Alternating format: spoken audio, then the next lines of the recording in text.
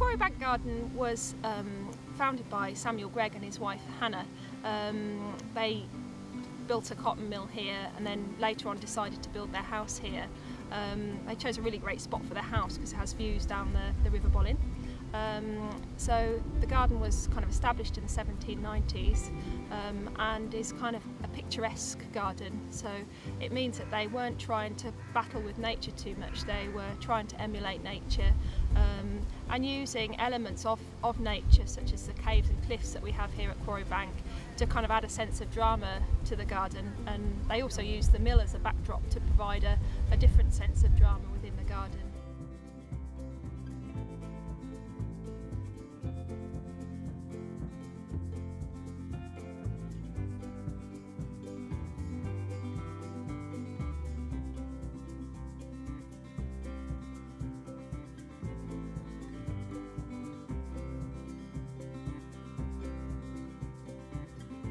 We're very lucky.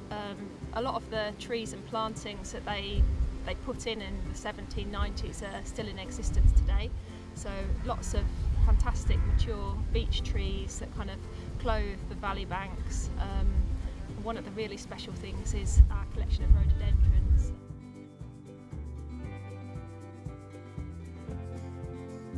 In the river you can often see trouts of all different sizes. There's usually a huge one that kind of hovers around underneath the garden bridge, so it's worth looking out for him.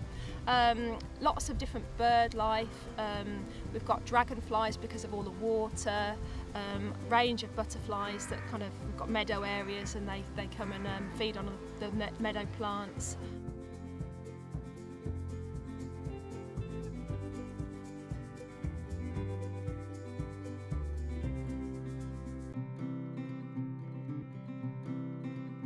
For me, the thing that makes this garden special is the fact that it's set in a valley. You've got all these different level changes, so the whole garden, it's a series of gradual reveals. You go round a corner and you'll see a cliff face, and you'll go round a bit more and you'll see a fantastic tree, or in the background you'll hear a waterfall. So it's just the varied nature of it.